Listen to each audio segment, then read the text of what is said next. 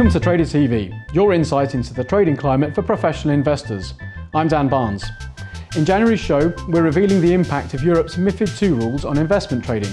In fixed income markets, liquidity is often at a premium, requiring a smart approach to accessing the markets via new instruments.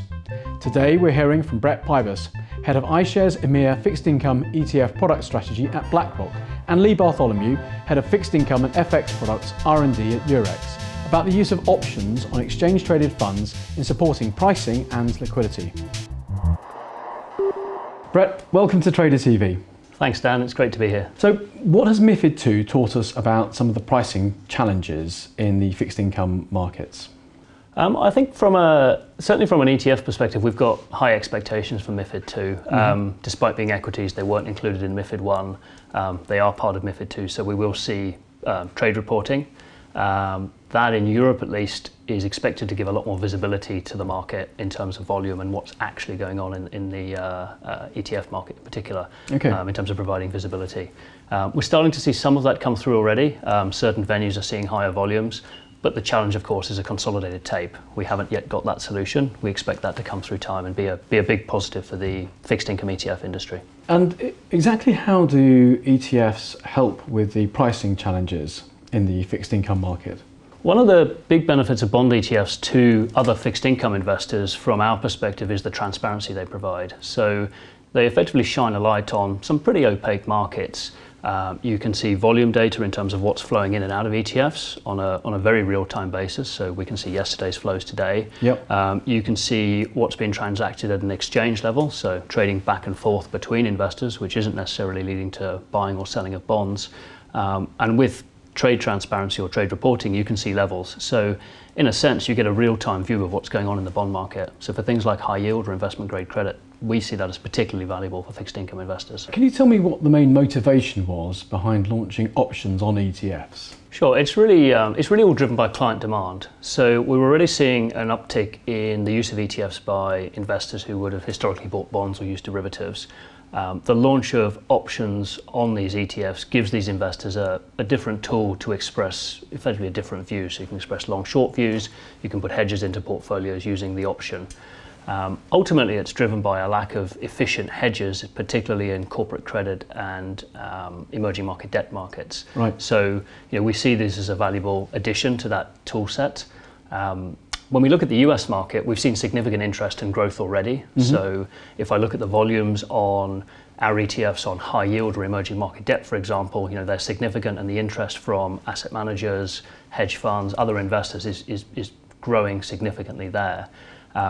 One stat I'll throw out there is if we look at the volume on options on our high yield ETF in the US, on many days that exceeds the volume traded on Apple stock, which I think is quite a staggering statistic. So it's really catering to demand from our client base and giving them a different way of expressing a view based on the ETF. So we've seen an increase in assets under management in ETFs and an increase in trading volumes as well. Well, we've seen the increase in assets through recent years. We've seen the volumes increase. As I talked about it, they'll become more visible with MiFID, particularly in Europe, so we think that'll be a big fillip for the industry. We see options as a natural extension of that ecosystem, and we'll have the incremental benefit of broadening the appeal of ETFs, bringing more investors into the ETF ecosystem, increasing awareness and education. What other data can be garnered from ETF options to assist with pricing? We think it provides a richer picture for investors who are looking at the market. So as I mentioned, ETF flows, ETF volumes, and the cash instrument in terms of the broad index is useful. We think options potentially provide a longer term perspective on investor positioning or sentiment. One of the things that we are interested in is whether we can see options on ETFs with longer expiries, for example, than you might see if we think about high yield in the case of CDX options, for example, to give investors a different perspective there. How does the interaction with complex instruments and cash instruments work when trying to formulate prices? Sure. I mean, I think just to be clear, ETFs are reasonably simple instruments. So think baskets of cash bonds that track very well recognized broad benchmarks. So you've got a fully funded instrument. The option is the ETF option is referencing that fully funded basket of cash securities in the ETF. So from our perspective, given they're physically settled, they should look and behave like any other option from a payoff structure. So we think they're reasonably simple from that standpoint. And looking forward, where do you see the greatest appetite coming from in the use of ETFs in the fixed income space? Sure. So we think the primary interest in options will be from other asset managers, from investors who broadly their traditional toolkit has consisted of cash, bonds and derivatives. Yeah. So we think it brings those users into the effectively ETF ecosystem. What we're seeing today is a lot more demand from exactly those types of investors using ETFs as beta or macro tools. They're principally using them to express tactical views or for liquidity purposes. Some of them are using them for hedging today or for market access or operational efficiency purposes. So these are sort of really quite vanilla traditional uses of ETFs. Options obviously provide another layer to that in terms of some of the different applications, whether it's hedging or putting on explicit long-short views. So we see it really as just providing a broader set of macro tools to these investors, and where their primary objective is to use these beta tools to generate or protect alpha in their portfolios. Brett, thanks very much for coming on Trader TV. It's a pleasure, thank you.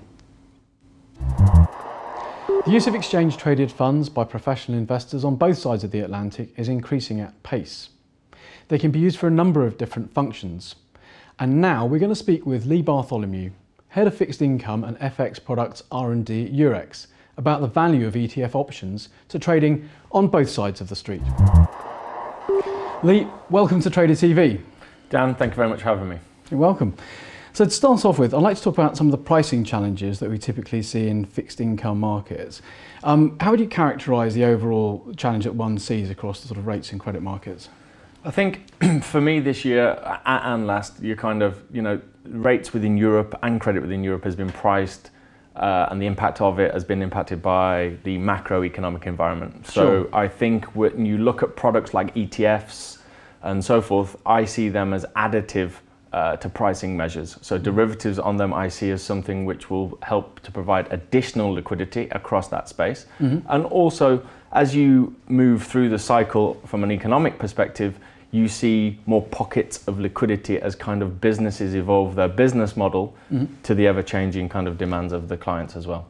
From the buy-side trading desk, if you take the way that at the moment they are looking for prices, trying to go through the price discovery process, what potentially do these derivatives add to that? So I think if you look at the US market's quite a good yardstick for us to look at Europe to say, what can we do 2, 3, maybe 5 years down the line? And the reason I say that, use that as a time horizon, is if you look at the mix of clients in the US, they have a bigger retail network, which is something in Europe we're yet to establish in order to use derivatives. Going back to the ETFs and actually doing options on them, one of the reasons for doing that was because some investors are not able to actually invest in the ETF underlying themselves directly. So by using derivatives, it gives them an opportunity to gain exposure to that asset class, because doing it on an exchange gives them that, because within their kind of product remit, they're able to use exchange traded derivatives. So in terms of what do I see the evolution, I see it actually kind of helping to kind of bring in liquidity both in the cash markets themselves and in the derivative market in Europe. So for us, it's a good thing that we are there kind of as a first mover. Of course. And so if I was actually on a trading desk, either buy side or sell side, how might I actually use these if we go under the surface a bit? So I think, you've got your cash bonds, which people kind of go long and short. The way I look at derivatives is you're using derivatives to express the same view, albeit on some degree, you know your downside. By using the derivatives, you can use them in single calls and puts, or you can use them as part of strategies. I think it depends upon the client itself as to how they're going to use it. So let me provide an example. I think the hedge funds will use it like any other derivative, so a lot more kind of opportunistic, and they will look to exploit kind of price discrepancies on a short-term basis. Because initially what we're going to do is launch the products are launched on 1 month out to 6 month expiries. So you won't be able to get a full term structure necessarily like you get in the CDX market right now. And then you've got the asset manager. I think the asset manager, what they will use it for is a combination of things. They'll either use it to express a view, they'll use it to hedge a portfolio, or they'll use it as an overlay on a number of portfolios they're looking at kind of cross asset. Okay, and sometimes people are concerned about using non-cash instruments in terms of risk. How do you see that?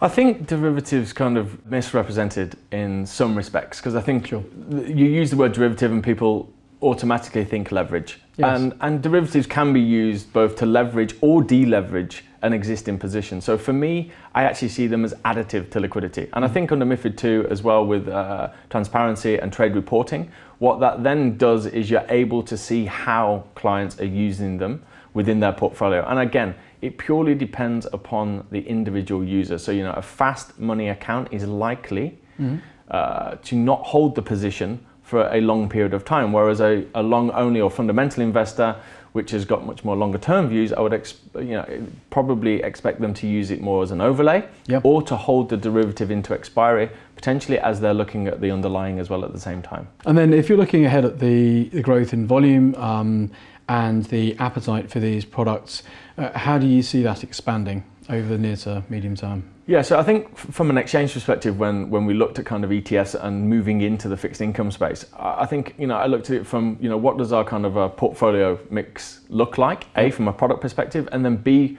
what are the trends in the market? And I think the trends in the market are, if you look at from a bank perspective, we're going more electronic. And I think the markets that are yet to see that transition, one is credit, and the other is the way that they're setting up their business model. So you've seen a lot of banks look at ETFs as a growth market because there's real end user demand. So there's that franchise building approach that you need to take. So they're building out their ETF business. Yep.